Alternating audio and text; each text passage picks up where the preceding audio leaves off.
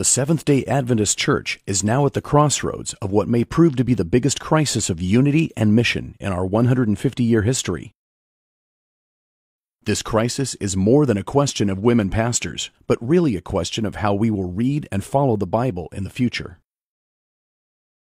It is not surprising that thinking Christians would wonder why talented, God-fearing women would not be allowed to be ordained as pastors. In a culture where the media scoffs at organized religion and celebrates same-sex marriage, we should not be surprised if the lines of gender differences and biblical authority seem fuzzy. If a woman feels called to serve as an ordained minister, why should a church block her chosen career path? Without biblical authority and a divine precedent, there would be no logical reason to prevent women from being ordained as ministers. For that matter, neither would there be any reason to keep the seventh day of the week holy. However, as historic defenders of biblical truth, Seventh-day Adventists must not allow culture to shape our doctrinal stand on issues such as creation, abortion, same-sex relationships, or women's ordination. It is interesting to consider that after 6,000 years of human history, some Christians are now seeking to change the divine plan in this area. So, the question remains, is the spiritual headship for females biblical? Note some basic biblical facts regarding male headship. 1. Adam was formed first from the dust of the ground. Genesis clearly shows Adam as the one who was to care for the garden, identifies the animals, and names his wife. 2. After Adam and Eve sinned, it was Adam, not Eve, that the Lord called to account for the sin, even though Eve was the first to sin. This is why Jesus came as the second Adam, to win back the lost dominion and headship Adam had surrendered to Satan through disobedience. 3. Only men are ever recorded in the Bible as officiating in the offering of sacrifices or called to priestly ministry. 4. The founders of the 12 tribes of Israel were all men. 5. Although the Lord called on the entire nation of Israel to be a kingdom of priests, only men were appointed to offer the Passover lamb and to later serve as priests. 6. The 12 rulers appointed by Moses in the wilderness under God's direction were only men. 7. The 70 elders appointed by Moses were all male. 8. Only men were anointed by God to serve as kings of Israel and Judah. 9. All patriarchal blessings were passed down from father to son. 10. The Old and New Testaments trace the genealogy of Jesus through the male lineage. 11. There are 7 examples in Scripture of women giving birth in connection with a miracle. All these miracle babies that typified Christ were male children. 12. Although Jesus desired that women share the good news of salvation, he only called men to serve in the capacity of apostles. 13. Both men and women were baptized, but only by men. 14. The first 7 deacons chosen to administrate the early Christian church were all men. 15. Paul, who said that, in Christ there is neither male or female, went from town to town and only ordained men. We must keep in mind that it was Jesus who created Adam and established male headship in a perfect, pre-fall world.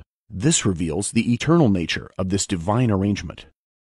Any compromise of the foundational principles found in Genesis paves the way for a future compromise on issues like the Sabbath, same-sex marriage, and evolution. The controversy over headship first began in heaven, with Lucifer questioning the divine order in the Godhead. Lucifer resented and eventually rejected the headship of Christ, which thrust the universe into a crisis over this very question. Did Eve have equal headship with Adam at creation? If the answer is no, it should remain so forever. Any attempt to change this order would be similar to Lucifer's attempt to grasp equal authority with Christ. God set up spiritual headship in Adam, and he follows the same creation pattern down through time. Priesthood, kingship, apostleship, eldership, all male. Jesus never established a gender-equal priesthood or established female apostleship for his new church body. When the sacrificial system was swept away and all that pertained to it, Jesus still established male headship to run his church. Interesting. Had Jesus established women as apostles and leaders of spiritual Israel, no one would be questioning women's ordination today. The Apostle Paul said that in Christ there is neither male or female. If this means that women should be ordained to spiritual headship, it must always have been true, even from creation. But is that what the biblical record shows? The Apostle Paul reaffirms this divine plan in 1 Corinthians 11:3. I would have you know that the head of every man is Christ, and the head of the woman is the man, and the head of Christ is God. In the church, ordination to pastoral ministry entitles a person to move into the positions of male spiritual headship. If we ordain women, female headship is likewise instituted. This is something that Jesus never gave authority to do. It makes no sense, then, for the world church to deliberately vote to approve what God has clearly disallowed by His divine right. Some are urging a third way, or compromise solution, that promotes the idea that each division may independently decide what they will do regarding women's ordination. They are seeking a compromise on this issue because they realize the majority of the world church members would likely support the historic position of male ordination.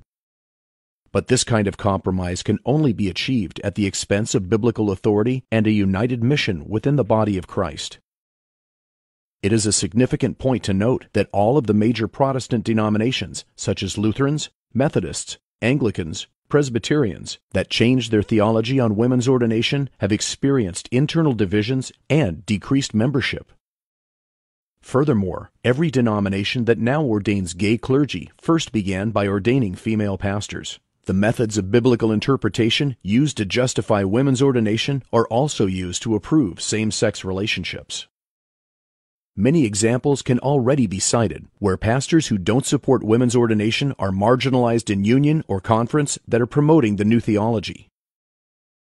Typically, the divisions pushing for women's ordination are the most affluent, while at the same time being the most evangelistically stagnant. The poorer nations, with the fastest church growth, do not support a change in our biblical stand on women's ordination. The third way would essentially divide the church along economic lines and could preclude financial support to those poorer divisions that did not come into line on the women's ordination issue. The world church would then become fragmented by division and no longer be the unified biblical model established by Christ Himself. Now, more than ever, as we approach the final events of Earth's history, the church needs to be united, not divided, biblically based, not culturally driven. For more information on the Bible and women's ordination, visit www.ordinationtruth.com.